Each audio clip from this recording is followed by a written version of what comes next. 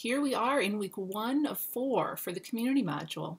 This is Arden Kirkland. Here's what you can expect for this week.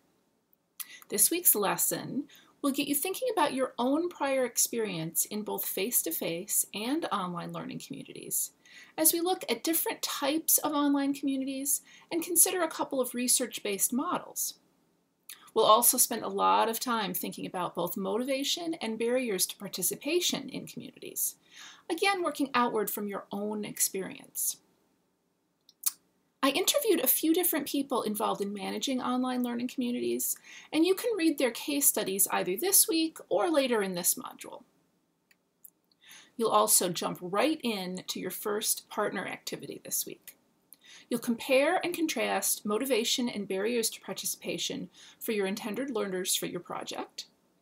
And then you'll work together to develop a creative online discussion activity. So let's get started. At the beginning, I've shared a list of vocabulary terms, but you don't necessarily need to read through the whole thing now. Just know that they're there in case you encounter a term that you're not familiar with. Here we go.